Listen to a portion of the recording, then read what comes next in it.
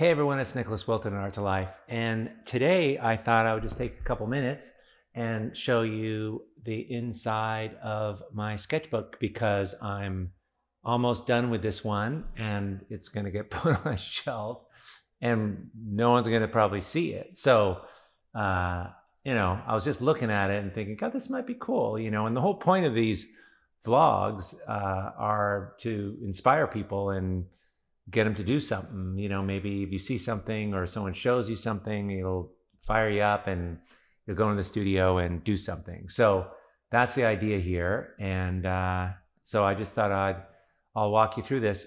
The point of this book, for me, what I'm doing is these journals that I keep are really reminders as to what lights me up, what is exciting, and part of what lights me up, besides all the subject matter and all the different topics in these books, are the daily art page. And I don't do it every day, but mostly I take a spread and I do something. It's 5 minutes, couple minutes. Sometimes all I have is a pen, and it's just a practice that I do. And some of them turn into more paintings, and sometimes I do it.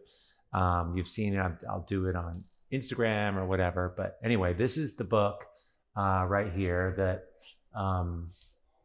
that's almost done. So I just thought I'd quickly roll through and show you some of the spreads.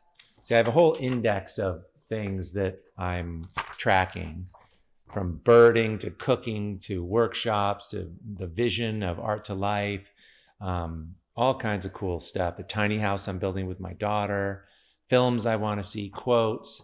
But anyway, that's for another day. So here's how it goes. So here's how these look.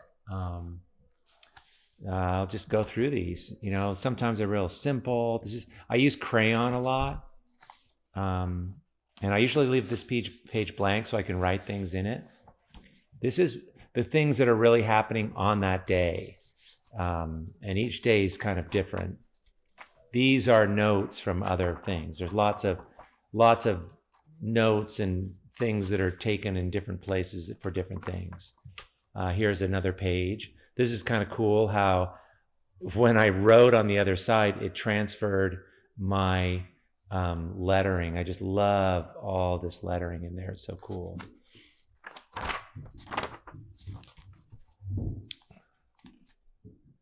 I use pencil and paint. Sometimes I can't finish it. I like this one. This is kind of cool. And I also started getting into this year, or in this book, a lot more, making these two pages work together. I used to just think of this as it's separate, but it's a spread, so I bring up the colors. Sometimes they're really simple. I almost love these pages the most because the color gets spread onto them sometimes. This one's all about ease. I have a section for stories. And again, this book's almost done. So this is, by the time this comes out, this book will probably be finished and I'll be on to a new one. Let's see here. Sometimes it's just a color, which actually works pretty well, for a day. What color does your day want to be? The reason that this is taco night, isn't that perfect? The reason that the reason this is helpful for me is that it keeps me in this language. I might not get to the studio, but I've done something surprising happens. And it's abstract thinking, and again, it's these pages, so I'll take that paint and transfer it over. Oh, we got a ways to go. Oh my God, sorry. Okay. This is just pen. That one's pretty cool. Some of them are okay, and other ones, like this one's kind of weird. This is great how that paper tore, it glued on.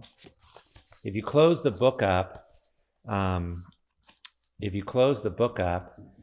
you get the paint transfers, but you don't want to leave it close because then it will glue together.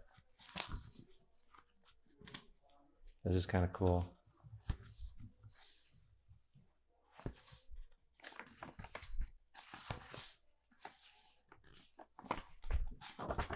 It's fun to go back and look at it because I remember each of these days so well.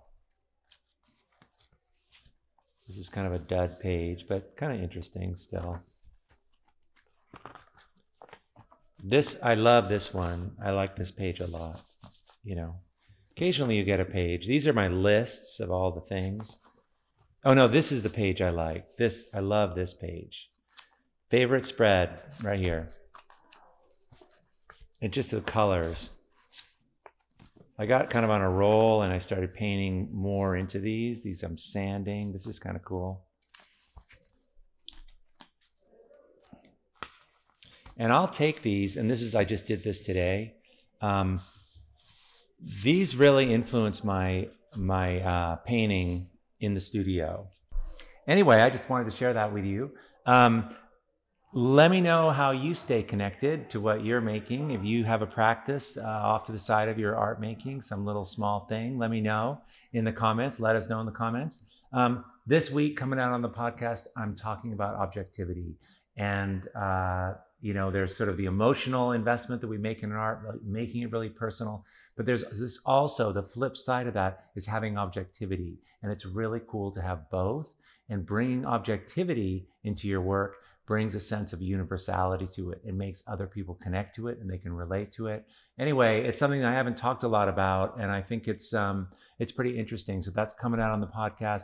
Click on the link below to subscribe and listen. I hope you have an awesome Sunday. Thanks so much for being here. Okay, bye. Hey everyone, if you found this helpful, I have a whole lot more to teach, share, and inspire you with every single week. So join the Art2Life YouTube channel by clicking the subscribe button below. Okay, let's do this. Awesome.